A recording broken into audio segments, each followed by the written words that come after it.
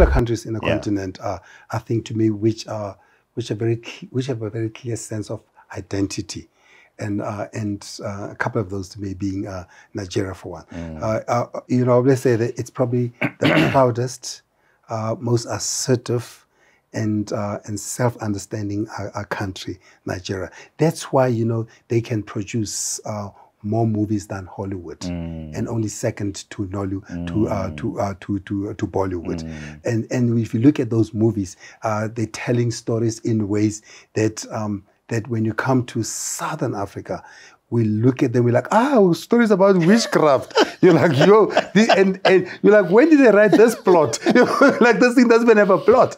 But they're telling the story in a way that people can relate to. But that's... And Nigerian movies have become very popular on the continent. Very popular, because, and that's the point I was going to say, that the very people who are looking down on them and laughing at them, you'll catch us in our houses. Watching them become kittens. Because you know why?